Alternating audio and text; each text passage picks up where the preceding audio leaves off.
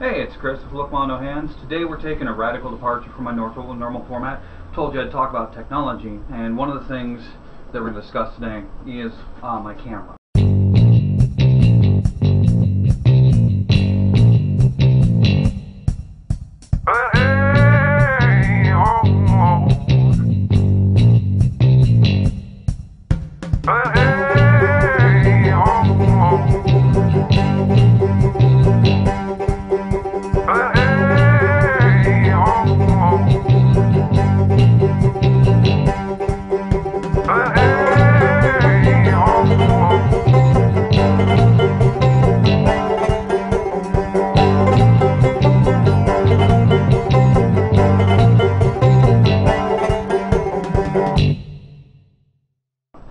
The Canon T2i is what we use. The Canon T2i is a fantastic DSLR, not only for taking pictures, but for doing video. And the problem with it, though, is that when you're taking video, it tends to overheat.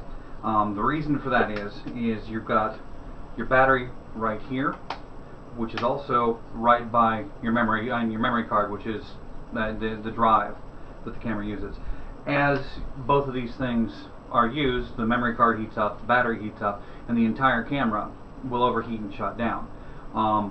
We have found that using an external battery system actually has prevented that. I've never had this camera overheat because I built a battery system immediately after I got it.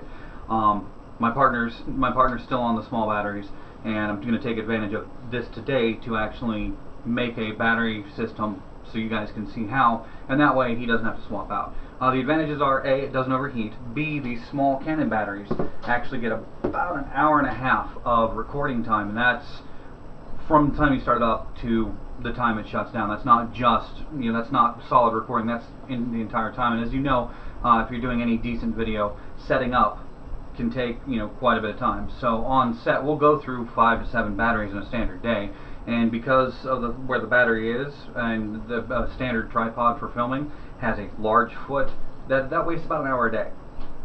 So what we've done is we've taken that small battery system, and I am making an adapter to go from this to this.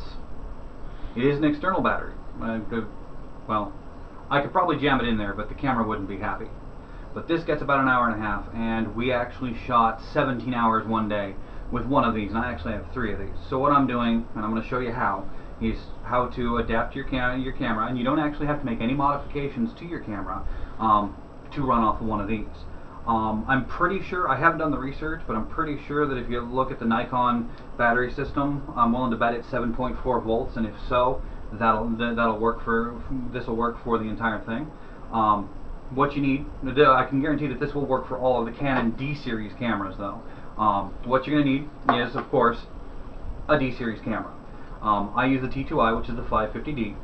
There's a lot of people out there that use the Canon 5D, and I know they have the same problem. They'll buy the battery base, which holds 2 batteries, so they get 3 hours out of it.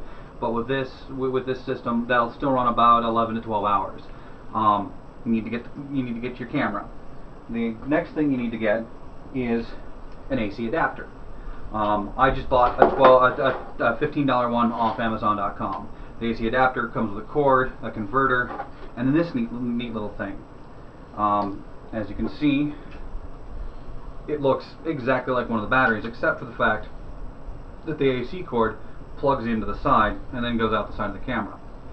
What we're going to do is we're going to take this AC adapter, we're going to cut the lead wire, and I'm going to splice in a connector. I personally use high-end RC car connectors because these are made to take a lot of amperage very fast, much more than the camera will do, and they're designed to hold very strongly. The ones we're using here are labeled the XT60, but and as you can see, I've already done that on the battery. I'm not going to show you how to adapt the battery today, but I can tell you it's the same basic thing. I will tell you one thing about this. You need to decide which side is going to be which. In my case, I went with the red on the flat side. You keep in mind on that because you have positive, negative, hot positive, negative ground, and that's going to be important when you get to your actual work on the adapter. When you cut these leads, cut one, solder the next one, then cut the other and solder that one, because otherwise you will shock yourself. There is no question. Trust me on this. The tools you're going to need for this: soldering iron. I use a soldering gun because it heats up fast, cools down fast, and I can do my work without having to worry about burning anything down. Pull the trigger and it's on. You can tell. You will need solder. I use a solid core and resin. You can get rosin core solder, but I actually prefer to go with the solid rosin. That way I've got a little more control, and as it burns off, it helps suck the solder in. You will need wire cutters and strippers. I personally recommend a set like this because it does everything, but if you have to, you can use scissors. You just have to be incredibly careful, because if you short across these, even though it's only 7.4 volts, they are quite powerful batteries, and there will be a spark and you can get burned.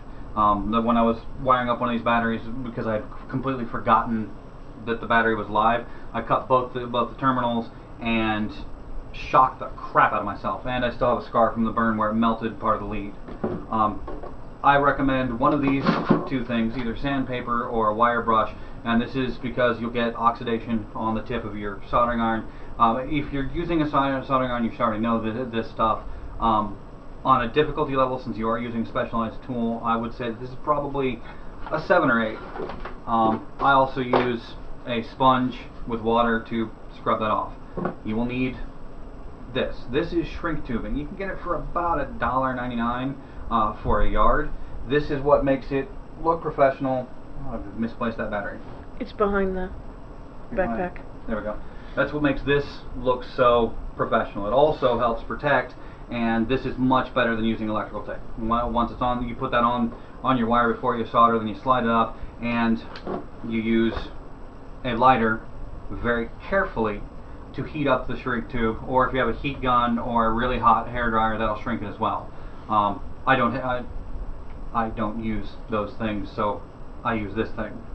I recommend having a pair of scissors for that and for any extraneous stuff. The other tool that I need is my helping hands, which I have not gotten down, and I'll show you those here in just a second. Important thing, you will need a battery charger.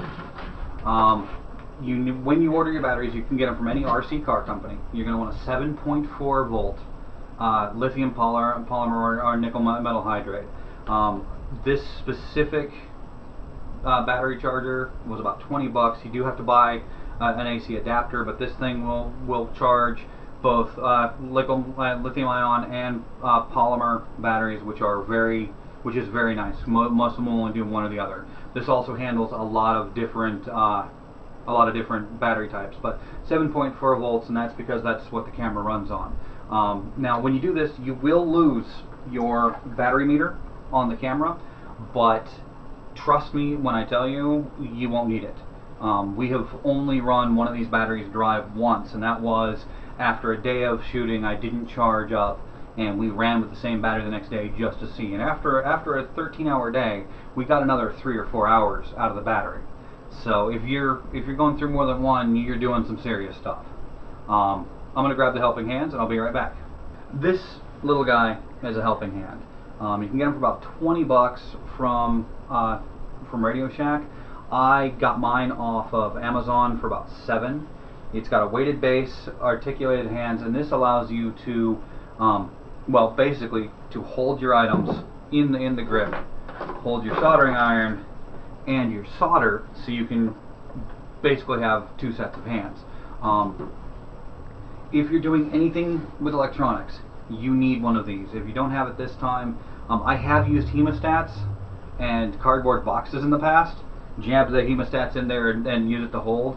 I've used that. I've used silly putty. I've used wet clay, and at one point in time, I super glued a pair of hemostats to my leg to hold on to some stuff because we were in a fix on set. These are the most important thing you will ever have for electronics. So let's get started.